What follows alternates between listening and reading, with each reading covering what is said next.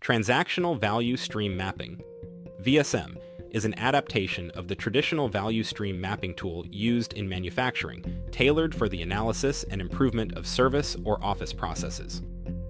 While manufacturing VSM focuses on the flow of materials, transactional VSM emphasizes the flow of information and the sequence of activities involved in completing a service or office task. In a transactional environment, the product is often an intangible service or a piece of information, such as processing a loan application, handling customer service requests, or managing insurance claims.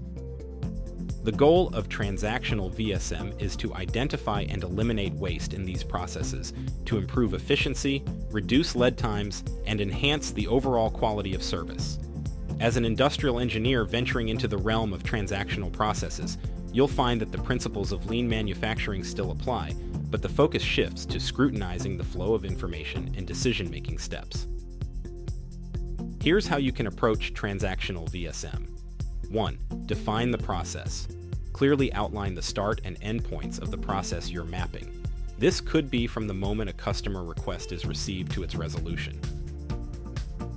2. Map the current state. Document each step in the process, including who performs it, the time taken, and the information flow between steps.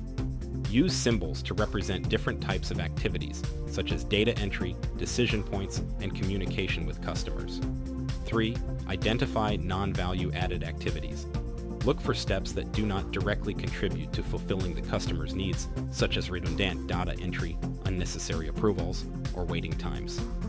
4. Analysis for improvement. Use of the map to discuss with team members where delays, bottlenecks, and inefficiencies occur. Engage with those who are part of the process to gain insights and ideas for improvement. 5. Design the future state. Create a streamlined version of the process map that eliminates waste, simplifies steps, and ensures a smooth flow of information. This future state map serves as a blueprint for implementing changes. 6. Implement and monitor. Put the improvements into practice and continuously monitor the process to ensure that the changes lead to the desired outcomes.